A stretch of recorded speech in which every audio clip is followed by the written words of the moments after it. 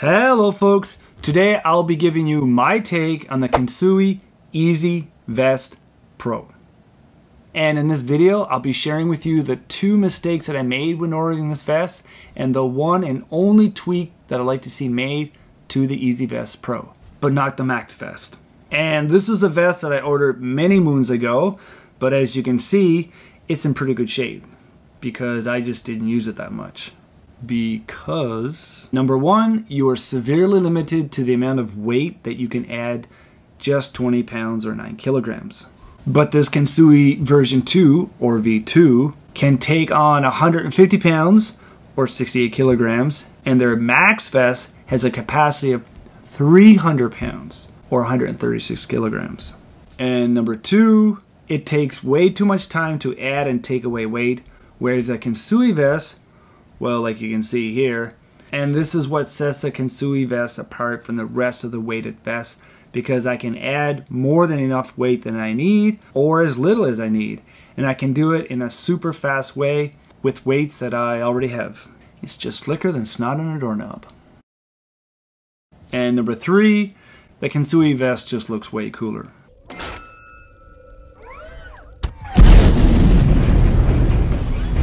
Welcome to another Sidz Hot Take video where I give you my take on products that I use, and I let you know what tweaks would I like to see made to the product and would I buy them again.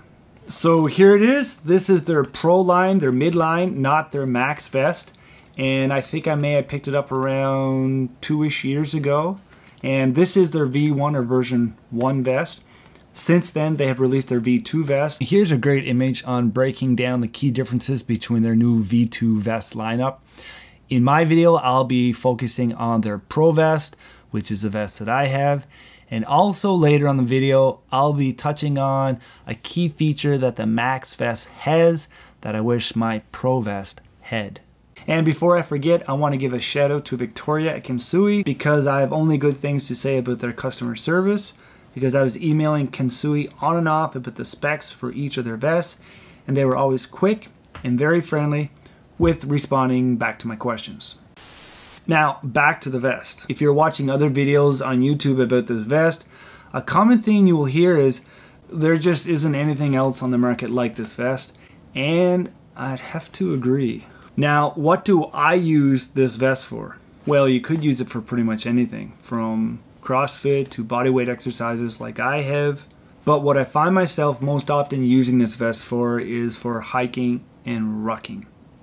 Actually, I wasn't even familiar with the word rucking until one day in the radio I heard a guy talk about it. And very quickly, if you don't know what rucking is, take a backpack, throw some weight in it, and go for a walk.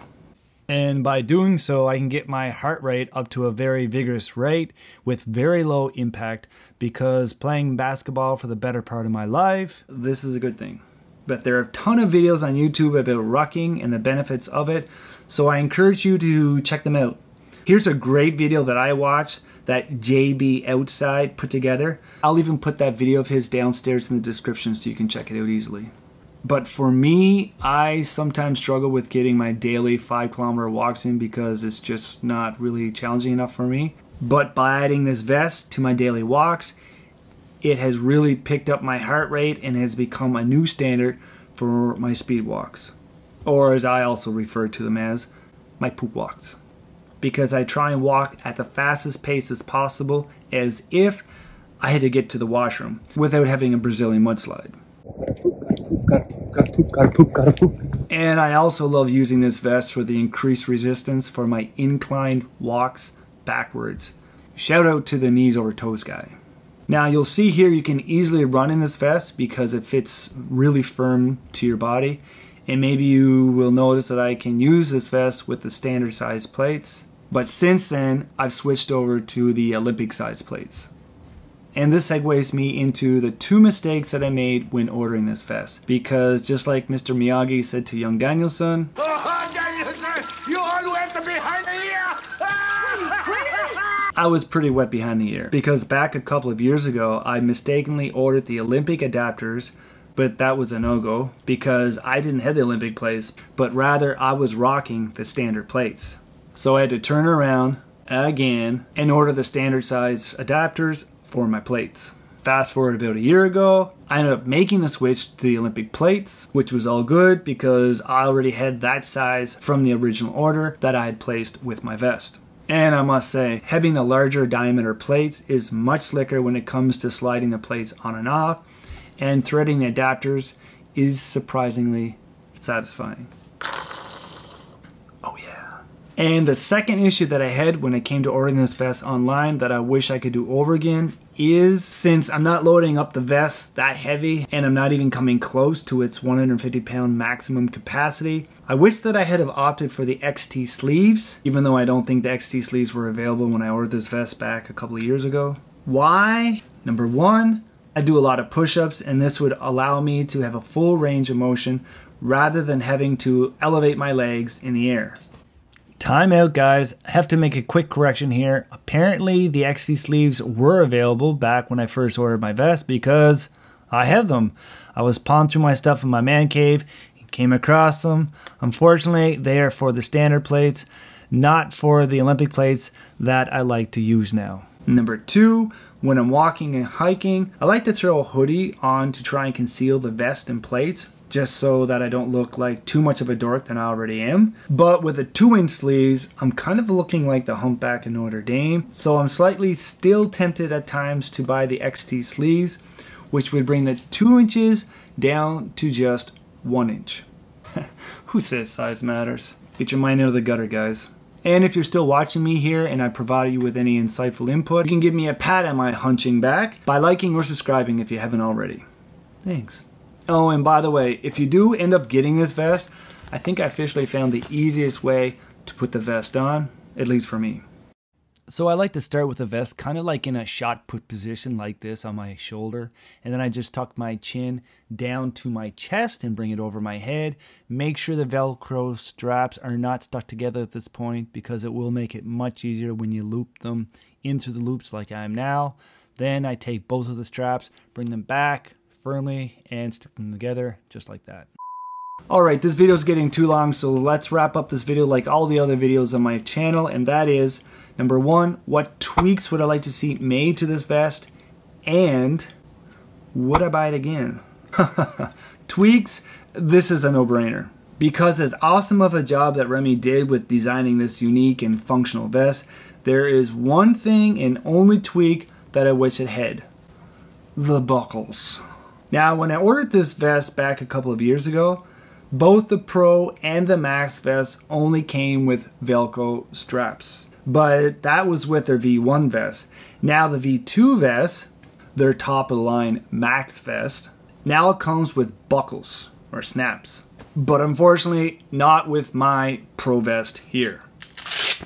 Why do the buckles matter to me so much? Well, the very first time I went hiking with the vest, I didn't quite have the Velcro straps lined up, and by the time I finished coming down the mountain and took off the vest, I had chafed my brand new Under Armour shirt with the Velcro, so that made me a little poopy pants.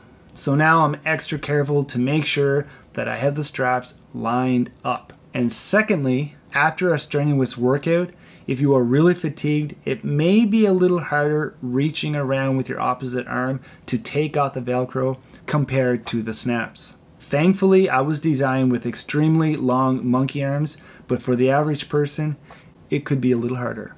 So having their midline Pro vest also come with snaps like their top of the line Max vest would be a massive tweak that I would like to see. But if I got it, I would be paying an additional $100, which would bump me up to their Max vest, which would also come with some additional features. But for my chopstick frame, those are features that I just wouldn't utilize, and I'd be coughing up $100 just for the buckles. Come on, Remy, Remy, Remy, Remy. From one Canadian to another. Maybe you could release some kind of EZ-VEST Pro S line, S standing for snaps. And with this, you would get the Pro vest with only just the snaps for, let's say, maybe around an extra $50. Come on, I'm just spitballing. I mean, just look at how slick the fastening system is. Remy will demonstrate for us here.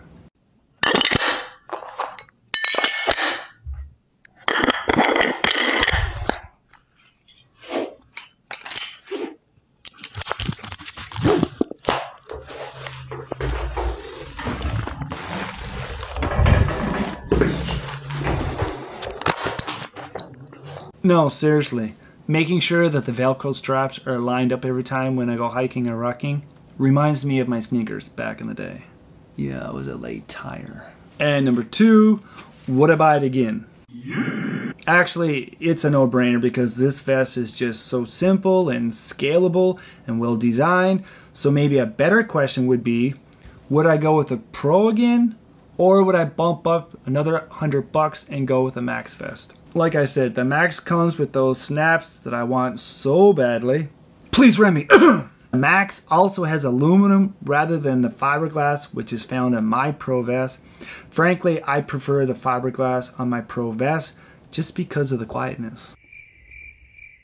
So I guess I'm kind of torn on which vest I'd go with again if I had to do it over again. But I do love me those snaps.